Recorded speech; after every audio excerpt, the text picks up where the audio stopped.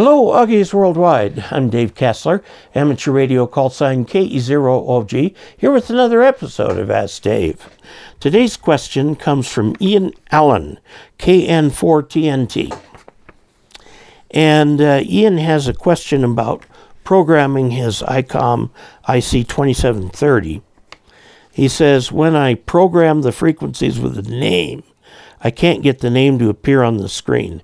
What am I doing wrong? Any ideas or suggestions from Ian?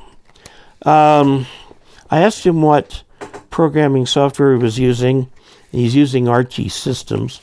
Archie Systems and Chirp are kind of competitors, but they're both good programs.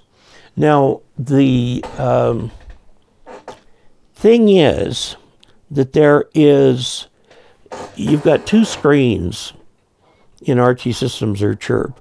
One is your table of frequencies, and it's got a column for the name of the repeater. Just because you put a name there does not mean that that will appear on the screen.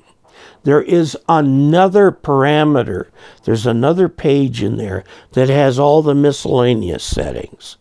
Okay, and one of those parameters is, do you want the name to appear or the frequency? Some radios can do both, but normally you'll get one or the other.